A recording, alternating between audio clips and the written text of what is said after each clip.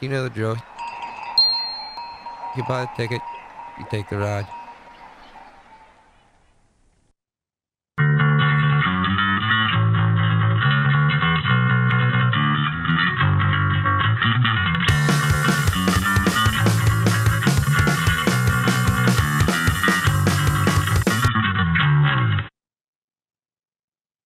And welcome back to another fine morning with the Morning Buzz with myself.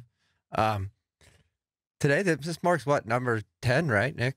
That's right, 10. Yeah, we hit a milestone. We made it to double digits. All my fingers now are accounted for, and we're good to go. Today, I got a special guest. I was lucky enough to get in contact with Jason Martinez, also known as Jayhawk from the Infirmities, one of the probably the biggest touring band on Multsoda Records right now. Fantastic. Nick, just bring him in whenever you can, please. Hey, man, how's it going? Hey, what's up, Jimmy? How are you? Good, dude. How are you? I'm doing great, man. Good, Doing dude. I great. feel Thanks for like, having me. Yeah. yeah, I feel like I know you pretty well already. I feel like I've been talking to you for weeks now. Yeah, well, ever since Scooter was on the show, it's kind of like you know, Yeah, no, and it's been great, man. came natural. I was watching Scooter's when you had Scooter on and was having fun just hearing him tell stories. So I think we just started chatting after that. So it just kind of made sense. Come on the show. Yeah, no, and I'm glad you did. And I got a pretty sweet skateboard coming out of it too. Yeah, yeah, no, I appreciate that. That's cool. No, and I appreciate you coming on. We'll get right into it. You guys played your first show this weekend back?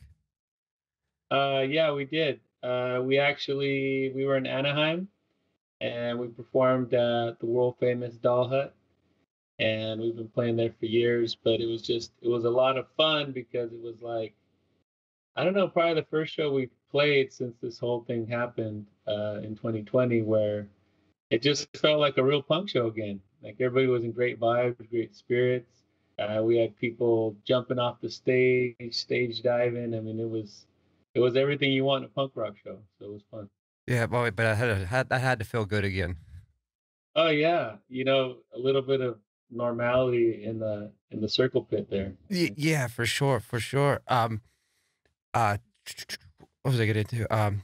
Did you guys play with anybody else, or was it just straight you guys? Or Yeah, we were there with a bunch of bands. I couldn't name them all off the top of my head. It's probably at least 15 of them or oh something. wow, Yeah, we came on at 11 p.m., so we were one of the closers for the night. But a bunch of bands opened up. Let's see, Dog Face Bastards, the Bullet Bumps, which is actually my boy from that band's the one who put on the concert, and Room 7, bunch of bands. I couldn't name them all. I no, got no, to. I wouldn't expect you to with that many. I didn't know if it was just a show with like an opener or two, but obviously it was a whole day of music.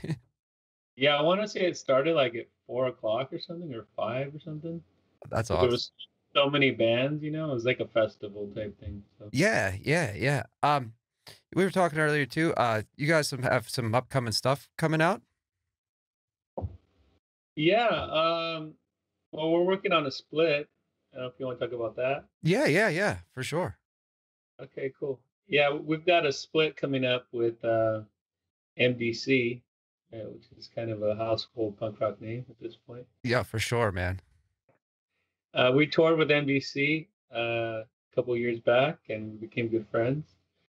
And so we were working on a brand new song during 2020 called Cell Block Earth, and just about all the lockdowns that happened globally. And so kind of caught the attention of Dave. Dave's like, "Man, I like where you're going with this. We should do a split." So I said, "Yeah, sounds good to me. We're in." So it was a pretty much done deal right when he said it. I mean, I didn't have to think too much about it. So Yeah, we went and recorded some more songs this past weekend. So after the show, we recorded two more songs for the split. It's supposed to be four songs from us and a four song from MDC on the other side. oh, very cool, man. I'll be looking forward to that. And was that coming out on Malt Soda? Right now it's undetermined what we're gonna do exactly as far as label wise. Gotcha. There's a label that Dave wants to use too. So But I did talk to Scooter about it, and hopefully we come in some kind of agreement where maybe both labels can be a part of it and collaborate that way. So Yeah, I mean, Scooter's a great guy, man. They all are. They were very, very good to us for sure. yeah, Yeah. And then did you tell me there was a live like album and documentary coming too? yeah. There's a lot coming. There's we're always got stuff going on. Um, we're super grateful. I mean, we've been staying really, really busy, even though the world kind of came to kind of went in a freeze mode as far as live shows went. Mhm. As soon as that happened, we finally had time to go and mix that live album that we should have sat down and mixed when we were on tour all those years. And it's actually the poster right behind me, right here in the Fox Theater. Oh, really? So yeah, this poster right here was the night that we headlined the Fox Theater in Old Town Salinas, which is my hometown. Yeah, you did. You And told me that. yeah, so basically, it's going to be a live album of this right here. From this night is Friday, April 7th, and it was back in 2017. Thing is, we never had time to mix it until now because we're always touring. So, You you know, it's the, when you're always on like doing shows like nonstop, you don't sit down to write albums like you should.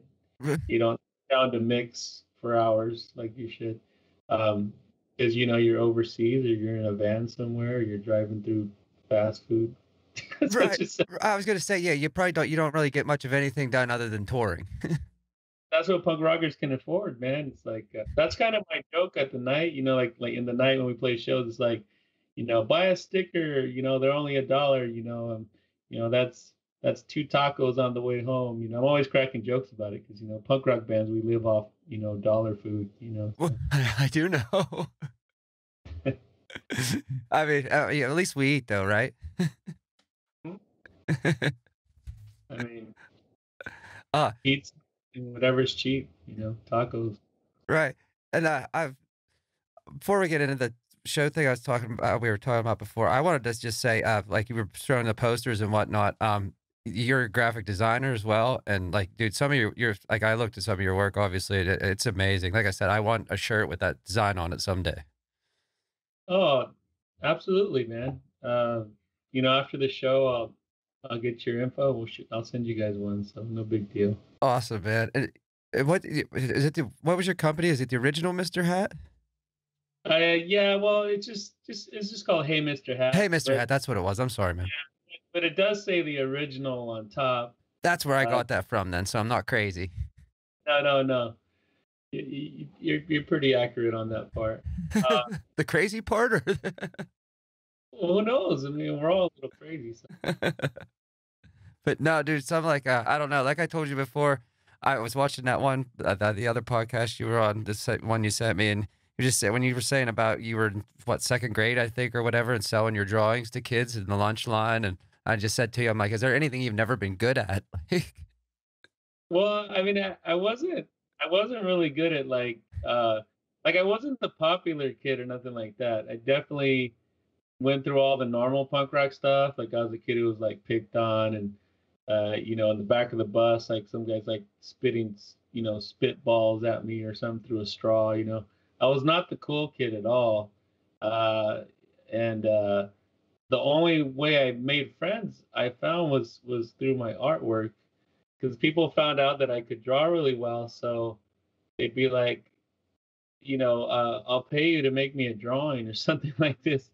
And then my teacher noticed like what I was doing, and so what she did is whenever it was time for recess in second grade, she would let me put all my drawings on the wall, and I'd sell them for 50 cents and stuff like that. That's really rad. It's never the kid to get picked on a team or nothing weird like that. But I was never into sports anyways. But it just, I don't know.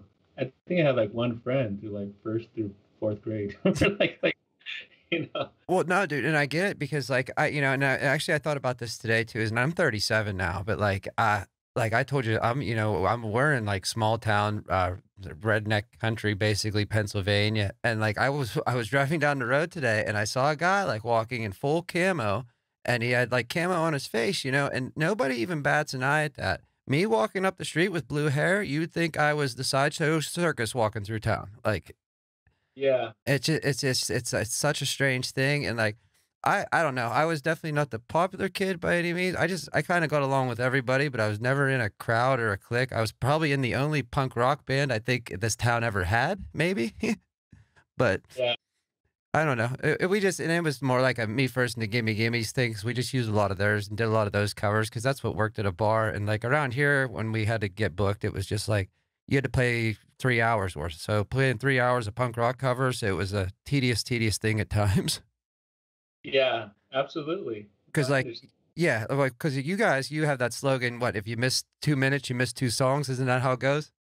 Yeah, yeah. It's just our songs are so short, man. I mean, that's just how good old school punk rock is. It's straight to the point. There's all killer, no filler, man. It's just so our music is in 30 minutes of time. A normal punk rock set is 30 minutes. We do about, I'd say, about 24 songs or something in 30 minutes. So That's all of awesome. our songs are really short. Yeah. Yeah, they're short, but they're awesome, man. Yeah. I Yeah. think I like the way Joey Ramone once said it, and then I might be quoting a little bit wrong, but he basically said, our songs aren't short. They're actually really really long. We just play them faster. He said something like that. I thought it was pretty funny. Yeah, well, I mean, if you're just using that to go right in the thing, you and I were talking about life-changing shows, and you said a life-changing show for you was getting to see the Ramones, which I never got to did. Do you wanna talk about that a little bit? Yeah, that was pretty awesome. I was still in high school, and uh, it was a Lollapalooza 1996, I believe. It was the Ramones' last tour ever, Adios Amigos and tour. yep, yep, and they had CJ on the bass. So it Mhm. was Ramones with I saw a bunch of people on one day actually. So it was Devo was the special guest. It wasn't on the flyer, so they were like a surprise or something. Mhm. So it was Devo, Rancid, and the Ramones, Metallica. It was like a really mixture of like a whole bunch of bands. I think Soundgarden was there too. But yeah, I mean, I was most excited to see Rancid and the Ramones, and I just remember going right to the front when the Ramones came on. I mean, I had listened to a lot of the records and stuff, and I knew the songs, but I'd never seen them live. And one thing that really blew my mind was just the simple fact that they just never stopped. It was like every song, 1, 2, 3, 4, and another one, 1, 2, 3, 4, and it was just so. I mean, even as young as I was in high school, seeing that kind of nonstop, rapid fire energy where they didn't take time to talk in between songs. They just kind of, I think Joe Strummer from the Clash said when the Ramones came to England, they played in the clubs. It was like a locomotive went through the building. What? And that is exactly what it feels like when you saw them live. It's like you didn't expect it to be that, but I mean, it was so awesome. I mean, my jaw was like dropped. I mean, but it taught me a lot. It taught me, you don't get up there and waste people's time. You want to definitely give them a show, and you don't want to. There's no. I mean, people didn't come to hear you talk. I mean, they came to hear the music. Right, I mean, yeah, unless you're no effects, you know what I mean? Yeah, Like, they're the only ones I feel like get away with that a lot. they do. Yeah, I mean, I find them funny, but, like, some people don't. Yeah, Yeah, yeah, uh no, man, and, like, I don't know, still to this day, the Ramones, I think it's Alive from '77 or '79 or whatever, that live album, like, I watch the video of that and stuff, and, like, even back then, just seeing the energy and how fast everything was played, like, and I'm, like, thinking that's 1978, like, I can't even, like, I don't know, everything's so much faster with them live because 'cause I've heard all their live albums, obviously, yeah. and it's so cool, and like you said, it's just 1, 2, 3, 4 right into the next one. No, I mean, I've got them tatted on my arm. I've got a Ramones tat here, and a big part of that is one of those shows. It's just like it's like a life changing show for me because it kind of like showed me how it was done. Like you just gotta like You gotta just, punch, punch, punch.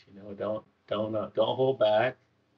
Because I was already in punk bands since I was a kid. I mean, my first punk band, I was like 15. Oh But wow. when I saw the Ramones, I want to say I was about 18 or 19. And I mean, sure. I mean, I had a punk band or whatever, but seeing that was kind of like, man, I got to go home and really do my homework here. I gotta, I gotta have that kind of energy where it's just keep going, going, going, and not stop.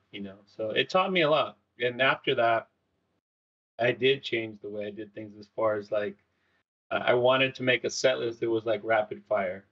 It was like attack. Not no talking, no yeah. So and that's how infirmities is too. I mean, we don't really stop. No, So, no, dude, everything I've heard too, it's so but awesome. it changed my life because that's exactly the way that we do our set. It's nonstop, and it's good because I look at it like this. When when a kid wants to get into the circle pit, uh, once he's in, he doesn't want to get out. And if the music is going nonstop, and it's going through all these different styles of punk rock, I mean, it's just like if you can just keep them in there and it just keeps going. I mean, it's just even better. Yeah, So and it's almost like a series of emotions, like you said, with the different styles and stuff like that, like keep you going in the pit and stuff. yeah, absolutely.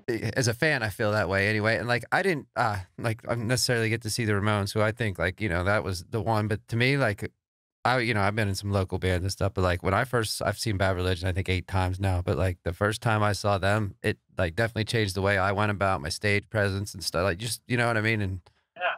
Yeah, everyone has that one show, man, where it's like kind of wakes you up. yeah, it's almost just you know what I mean, like, it's somebody you looked up to for so long, and, like, they showed you how it was done, you know what I mean? Like, that's the way to I don't know, almost in your head, like, that's how it's done. Yeah, And I mean absolutely. yeah, and anybody like the Ramones, obviously, like, that's how it's done. Because like, I don't even argue with the whole, like, Sex Pistols, blah, blah, blah thing, like, to me, just I don't know, the Ramones, I don't it's just they set the standard for me anyway. Yeah, yeah, that argument's old already. Yeah, for sure, for sure, man, for sure. I mean, you could take it further. Like I don't know if you saw the documentary on that band called Death. Which came out a few years ago. Um, but they were trying to predate that. They're like, see, this is before Ramones, and this is like the whole like before or who came first. I mean, does it even matter anymore? It's N kind of like no. not really. It's because it's evolved. It's evolved so much. I mean, Yeah, there's so much style there's so kinda- many different styles to it. yeah, we should just be happy that punk rock is punk rock. That it exists. Not who started it. Came first, the chicken or the egg. I don't know. It doesn't matter. Right. And what makes me happier is like, I don't know, I was in Riot Fest 2018, and Jerry Lee Lewis was there playing the piano late night, and, but, like, I don't know, I saw kids crowd surfing to that, and, like, same way when I see kids at punk rock shows and stuff, like, it makes me feel good to know that, like, it's getting carried on. Yeah, absolutely. And yeah, we're real big on that. To me, um, it's all about the next generation, man. I mean, a lot of us have been in punk bands our whole lives, and we've been doing a lot of different things. I've been a front man for punk bands. I think I'm going on like 27 years or something like that. Wow. But when I meet kids, that are starting bands or they haven't started a band yet, but they're just excited to go to a show and they love the adrenaline. I mean, I remember what that's like, like when you first discover something like that. And I'm always trying to encourage them, like, yeah, man, you need to start a band. You need to, I think a lot of the newer generation they took shortcuts and instead of learning to play guitar, they just play like Guitar Hero. So it's like, all right, you know, when I was your age, we didn't have the internet, we did not have cell phones, and what did we do to have a good time and stay out of trouble? We started punk rock bands. I mean, it was something we did. They kept us out of trouble, and it was creative and it was fun. And I always try to encourage the young people. Yeah, and it's funny you brought that up because I just actually started doing something. I like I've been going on like Facebook Marketplace and stuff like that and finding people who are getting rid of guitars and stuff like that for $20, $30. And I've been fixing them up and whatever and like just try to get them into kids' hands who not necessarily can, afford a brand new instrument or anything like that. Just Sure. restricting them, yada yada yada. But I started doing that just because I don't know. Like I hate the same thing. It's like you said, it's like it's the shortcut of Guitar Hero and stuff like that. I even seen a thing you can put on a guitar now and you push buttons and it holds the chords down for you. And I'm just like, no. Like Yeah, that's cheating, man. that's a big cheating, man. Like I only play bass and like I can't even bring myself to use that thing to even pretend to play the guitar because I feel like an imposter. Yeah. No, I understand. I mean, I don't play any instruments. I mean, I'm guilty of that part. I sing. Um, I've always been a frontman. I've always wanted to be the singer since I was a kid, I think, even before I was in bands. I was like an MTV kid. I'd come home after school, throw my backpack down and my books and put on the MTV, and like I'd get in front of it with like my mom's mop, was like that was like the mic stand, and or I'd get on top of the couch and pretend that that was the stage, and Yeah, then I yeah. have another friend come over and he'd pretend he was playing drums or playing guitar. So I was that kid, so not any disrespect to people that wanted to play guitar, or drums, or other instruments, but I think for me, like I just always, yeah, the couch was the stage, As I No, jump. and say, dude, I always wanted to be a drummer, to be honest with you, and I remember as a kid, I was using rolled up posters and a box fan that I would beat on, Yeah. and that's how I was a drummer. But it ended up I got into like junior high or beginning of high school or something. But my friend was a guitarist, my other friend was a drummer. They needed a bassist. I needed something to do other than breaking my head on a skateboard, so that's what I did. Yeah, it's one of those things. I think we're all destined to do something as far as, whether it's music or something else. And sometimes, our calling it just shows from the time that we're little guys. Yeah, yeah, for sure. And do you guys ever come out to the East Coast and play? We're talking to some folks about that right now. We've toured with bands from the East Coast, but we haven't been out there ourselves. They've toured with us here in California. Like we did a whole tour with the Undead, which featured Bobby Steele, original guitarist of the Misfits. Right. Uh, we did a whole Northern California thing with them through San Francisco and Sacramento, and it was a whole lot of fun. But we've yet to go to the East Coast ourselves. Uh, yeah, so it's something we're talking about for sure. Well, Uh, and as things are starting to open up, that's definitely on the bucket list. So keep it on there and keep me in mind because I'm actually putting together, I might as well announce this now. I'm putting together like a morning buzz bash out here, okay, and I'm gonna try to get I'm gonna have some bands and whatnot. I don't even know dates or even how far in the future or anything yet or anything like that. But I mean, yeah, just keep me informed if you're coming this way or anything. I definitely will. I definitely will. It's crazy, with the internet. You can have fans from all over the place, and you know overseas or in the East Coast, and everybody, is like, you need to come out here. So we've been able to go overseas. We did for 2 summers. We did 2018 and 2019, and we got to do a whole tour that covered Berlin, Germany, Potsdam, Germany, Belgium. We did Paris, France, and we did all different parts of England, like all different sectors, Blackpool, London, um, and for us, then doing the Netherlands, it was really just a lifelong dream, uh, just to be able to go to the UK and to bring our style of punk rock to the UK, um, and play these big festivals. We got to play Rebellion Festival, Oh, 2 years in a row, and the second year we were on the main stage with Descendants and Flipper, wow. and so it was a lot of fun. And And I got to take my wife and my daughter with me, which probably is not a common part of most band stories, but for me it was awesome. And my daughter rocked on stage with me at big shows. Yeah, I heard that on that other show, and I was gonna touch on that when you said about Rebellion Fest. Didn't she come on and do a song with you guys? She did, and actually, she's a big reason why we went from the introducing stage, which is the really small stage, first time band stage, all star on the small stage.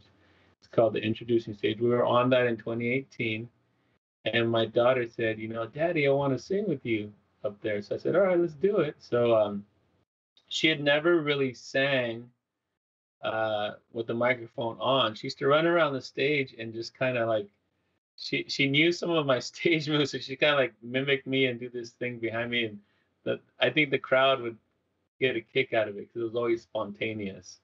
You could tell it wasn't staged or something. It was just like letting a little girl naturally have fun. Yeah. And she had been doing that since she was. I had her on stage with me since she was about two, so 2, 3, 4. And by the time we were in England together, she was 5. Um, the funny part is, so I told the soundman, put her microphone on and do me a favor and watch the levels because I don't know what she's gonna do. You might have to turn her up. You might have to make sure she doesn't feed back. I don't know. And she blew us all away. Not only me being her dad, but all the members of my band. We all just kept looking down like, what's going on right now? She knew all the words, almost all the words to all the songs, which I didn't even know she knew that. It's funny, like when they grow up listening to your music in the car or something, cruising around, or um, you don't really realize how much they retain. They retain everything. They like a sponge, they say. Yeah, and no, and So you're when right. she was on stage, she was like, I'm like hearing her through the PA, I can't believe that she knows all the words and she's got all the moves, and like the crowd was taking all these pictures, from the UK.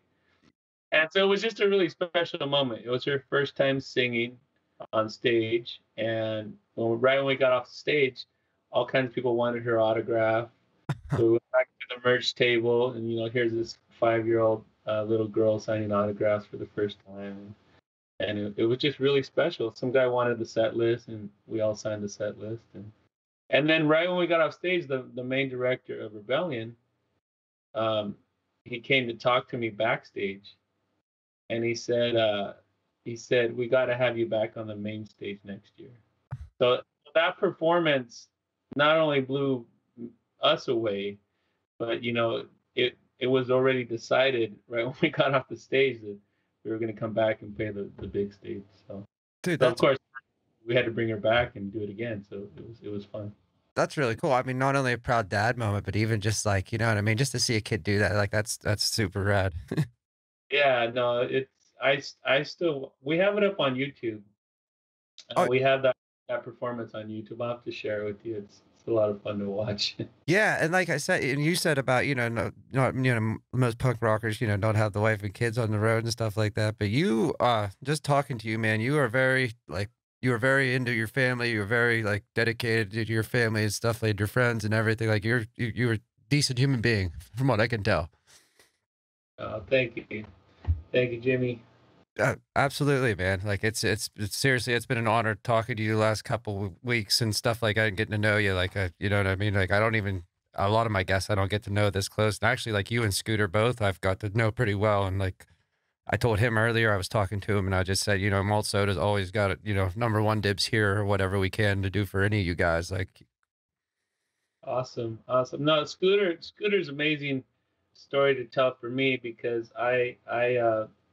the way that we came to Malt Soda was uh, we had recorded our EP in Los Angeles. It was produced by Miguel Conflict, who's the drummer for Total Chaos, and I'm friends with them many years. We've toured and done many shows together, and so it was just kind of natural. We ended up in their studio recording our first EP there, and but I didn't want to just put it out ourselves, and I had been shopping it around, sending it to labels, And a friend of mine by the name of Dave Dalton actually suggested, why don't you email it to Scooter over at Malt Soda? I think he'd be into it. So I did. And so Scooter, the first time he heard it, I only sent him one song. I didn't send him the whole record. I'm like, well, if he doesn't like one song, there's no point in sending him anything Right. more than so I gave it a shot. I sent over what I felt was like the best song on the record, right? And so it was funny because he emailed me back instantly when he heard it, and he said, uh, "I need you to call me tonight." And I didn't know what that meant, so I called him, and he said, "Man, I have not heard anything in years that." He's like, "I get a lot of demos, a lot of submissions come in, uh, but that thing that I just heard that song, he's all, man, you just took me back to the '80s." He's like, "Man, he's all, man, it kicked my ass." He was just like, he was like, "I haven't heard anything that I instantly wanted to put as part of the Malt Soda catalog in a long time, and I just heard a song that I definitely want to put you guys on Malt Soda and release that record." So it was a really good feeling, and we worked together. Of course, I did all the artwork. I designed the cover and all that stuff, and but it was real special when we joined Malt Soda. Uh, uh, First, not only did he love the music, he decided to get a second opinion about our band because he didn't know a lot about us yet. And so he called Sammy Town from Fang, and he said, "Sammy, I'm thinking of signing Infirmities." And he knew Sammy lived out here. He's lived in Oakland at the time. I'm in Salinas, and we'd play shows with Fang already. And so Sammy vouched for me on the phone. He said, that band right there, they play shows all the time. So if you put out their record, they're gonna sell them because they're always playing shows. And if you're asking my opinion, he's like, yeah, I'd say go for it. I mean, um, and then we had only been around a couple years at that time, but we were very active. We may not have had a record out, but we were playing a lot of shows. We did everything backwards. We didn't have a record out, but we played everywhere all the time. Everybody wanted a record, but we didn't have one.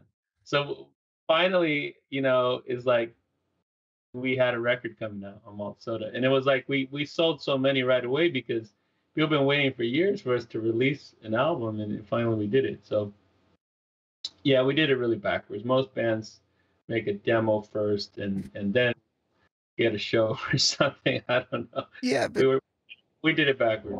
Yeah. in a sense, though, man, you kind of built up your crowd and kept them, you know what I mean? Kept them along for a couple years. And then when you finally did come out, I mean, you've have people, years now of people waiting for this who's going to flock and buy this, like, I don't know. I don't know if that's backwards per se. Like, that's just a different way of going about it. So this is it right here. There's a little plug for Malt Soda. This is the EP that we released on Malt Soda Records. I don't know if you can see that. Yeah. Yeah. So Is that still available on there? yeah, you can go to maltsoda.com, and we have all different colors. This happens to be a blue one, blue vinyl. Yeah. My favorite color. I know. So, but yeah, I mean, there's actually still colored vinyl on the website. We don't have any as a band anymore. We ran out of our portion of the colored ones a long time ago. We still sell the black vinyl at the shows, but we've been sold out of the colors for a long time. Well, no, that's but not a bad thing. you can still get them on the website. So I tell people, I don't have the color ones, but if you go to maltsoda.com, you can still pick any color. It comes in red vinyl, blue vinyl, white vinyl, or black. So you have different options. Oh, nice. And they got a killer skateboard deck on there too. Oh yeah. Thank you so much, man. Thank you for picking up a deck. No, Awesome. dude, it was too cool not to. Once you told me about it and I looked at it, I'm like, I have to have that. Yeah. Now, did you Yeah. design that or anything? Yeah, I worked together, myself and another artist. It's collaboration. But sometimes what happens with me too is I can have a vision of something, and then I meet another artist who's got a little different take on something. Um, Sometimes I like working with people that specialize in just comic book styles, or art's one of those things where you can be really good at what you do and your style of it, and then you can take your vision to another artist and be like, I like what you do, but can we do like my idea, but with what you do? I've sat with other people that were really great artists, like amazing people, like Jimbo Phillips out of Santa Cruz, who's designed a lot of skateboards and amazing stuff. And one time I took him our Infirmities logo when we first started, and I had hand drawn it, and uh, it was a skull, and then the mohawk said Infirmities in the hair. And I took the drawing to him, and I go, "Yeah, I wanted you to like redraw it, man." And he's like, "Dude, I think it looks great just like this. Like if I redraw it, my style, it's it's not gonna be the same. Like it looks really. I think you should leave it like that." So, it's always like a different take. You know what I mean? Like sometimes we kind of second guess our own abilities, and Oh, yeah, definitely guilty of that. so. But yeah, but yeah, for that one, yeah, it was myself and one other artist, and we had worked with a skateboard company that had sponsored us in the past, and they were doing some shirts for us. And the idea was to finally make our own skateboard deck. And I knew that Malt Soda already had a history of making some amazing skateboard decks, like the RKL, Mhm. Fangwood, White. So, of course, I went to Scooter. I said, "Hey, I think we want to do a skateboard deck next." I said, "We got the record. What about a skateboard?" So that's how that came about. Yeah, and then you said speaking about amazing artists, like, I'm a huge RKL fan and whatnot. I got to actually chat with Dan Seitz for 3 hours yesterday out of nowhere. He followed the show, which was really exciting for me. Oh, that's good stuff. Yeah, Yeah. man, yeah, super super cool guy too, and I was just it was a shock to me. It was kinda one of them, I've been his art literally decorates my entire living room, so it was just like, "Oh my god." Yeah. Yeah, and speaking of which, man, I would love to have something that you've drawn too, and if you decided, like, if you do anything like that. Yeah, no, I'd be more than welcome to do that for you. Yeah. I worked with a lot of different, obviously punk rock bands over the years. I've done stuff for Dwayne Peters, Gunfight. I've worked with some of the members of Suicidal Tendencies, for Lewicidal projects. I've done a lot of posters for concerts, more than other stuff. I do posters and flyers all the time. So I've done stuff for like TSOL, and yeah, I mean some of them are behind me, but I wouldn't be able to move the camera everywhere. No, no, that's But, that it but I mean, yeah, somebody told me you need to make a website and put all your designs up there and sell posters, but I do need to do that, and I will eventually here. I just that's definitely gonna happen. So, so, yeah, well, so you do amazing work, man. You definitely should. So what can we expect coming up from the infirmities? Other than the uh 7-inch or other than the split, yeah. obviously. Yeah, we've got the split with MDC. We've got a 12-inch live album, which is called Infirmities, live at the Fox Theater. And we also, besides the music, you can pick up our skateboards or our vinyl records over at maltsoda.com. Uh, you can find us on all streaming platforms with our new single that we just came out with in 2020 called Cell Block Earth. Which is So that's awesome. on Spotify and all those things. Yeah. I'm not gonna name them all. Let's just say all of them. Okay, it's on all of them. Yep, they're there. If you look for them on a platform, you're gonna find them.